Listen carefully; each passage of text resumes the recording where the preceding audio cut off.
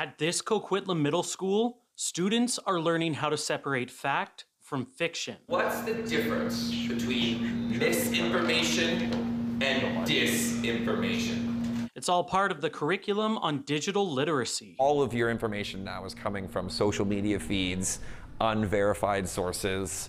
Like misinformation spreads like wildfire, right?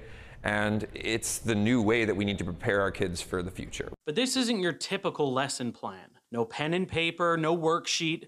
Instead, students get to play on a new Minecraft map, developed by CBC Kids News. So here's how the game works. You're being like a reporter and like there's a rumor that like summer vacation is canceled and you're like just trying to like find out like who like started the rumor. And this one person spread it to everybody. Now everybody thinks the news is real. We need to ask citizens questions on what they heard or what they said. Walk around, you like find evidences and write it down in our little books to make a story for the news.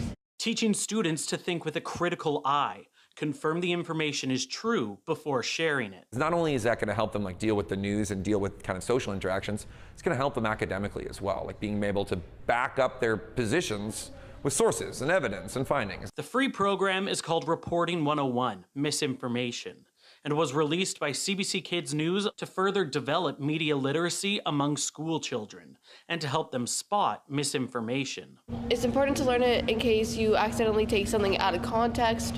You can make sure that it actually was what you thought it was or wasn't, without it getting out of hand. Education delivered in a non-traditional way. Students are immersed in a world and they can be tuned in and pick up new things and build knowledge as they're exploring the world in a way that is really special. In the words of these students, it's more fun. You're enjoying the game while you're like doing like your work. You actually get to experience what a reporter is.